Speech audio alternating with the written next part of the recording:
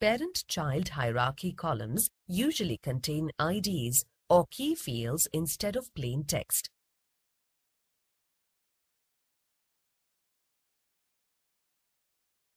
The figure illustrates a comparison of hierarchies.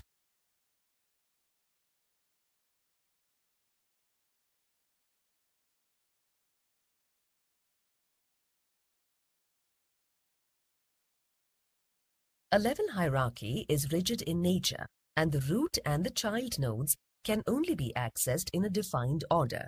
You have to perform certain steps in order to implement level hierarchies. First, select the source tables for view.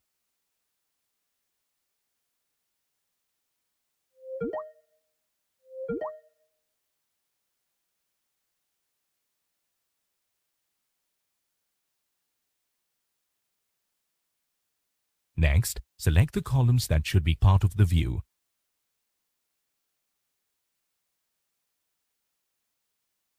In the Semantics node, select the Hierarchies tab and click on the plus button in the Hierarchy pane to add a hierarchy.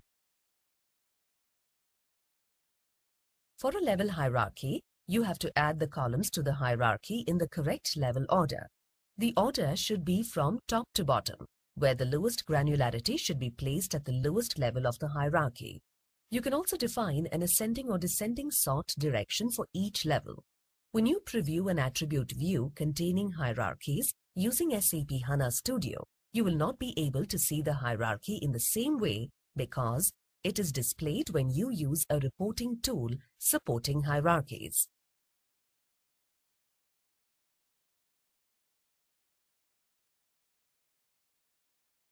You need to perform certain steps to implement parent-child hierarchies. You can explore parent and child hierarchies based on a selected parent.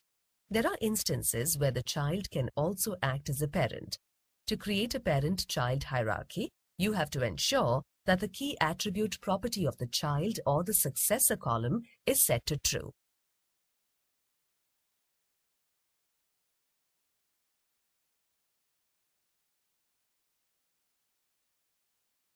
Click the plus button on the Hierarchy tab to add a new hierarchy. On the Hierarchy dialog box, in the Hierarchy Type field, choose Parent-Child Hierarchy from the drop-down list to define the type of the hierarchy.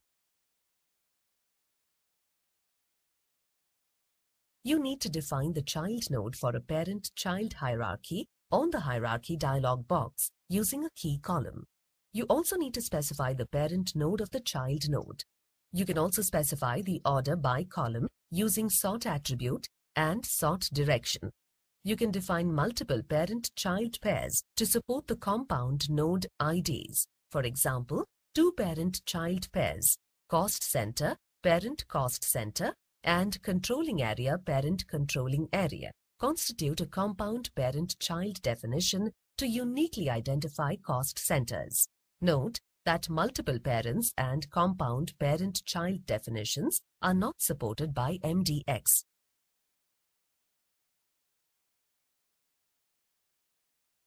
Per default, MDX only shows key fields which are governed by an output field property of the attribute view in the data foundation.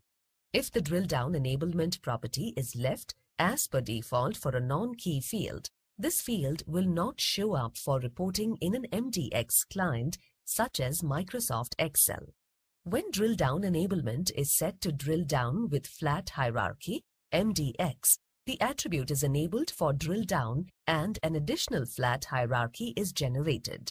In the hierarchy generated, all the distinct attribute values make up the first and only level of the hierarchy.